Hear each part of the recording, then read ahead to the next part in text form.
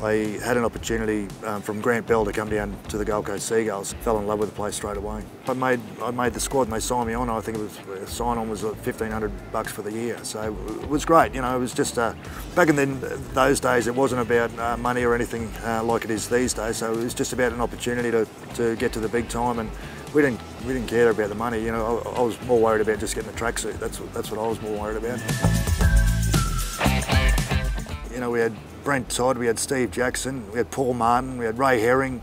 We had so many great players, and the King was the coach, you know, and it was really special. And even though we didn't win too many games, we still had some great fun off the field.